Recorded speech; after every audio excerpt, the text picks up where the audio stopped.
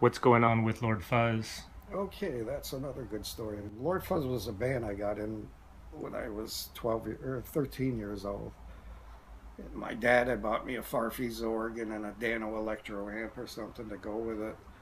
And, we're talking 67. And, we were all, like I say, 13 years old. And I still look back at that and can't figure how I could reach the organ being such a little boy at the time.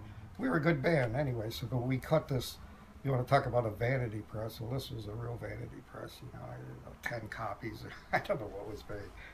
And Lord Fuzz was the band, and I wrote the songs.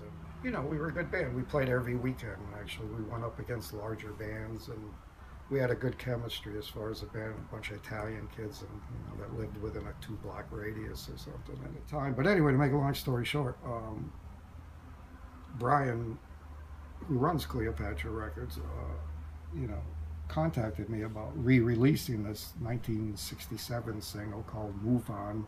It was side A. It was a single, and the B side was "The Freak." It was called. So you had "Move On" and "The Freak." So he wants to release kind of a limited edition vinyl singles, a reissue of this Lord Fuzz single.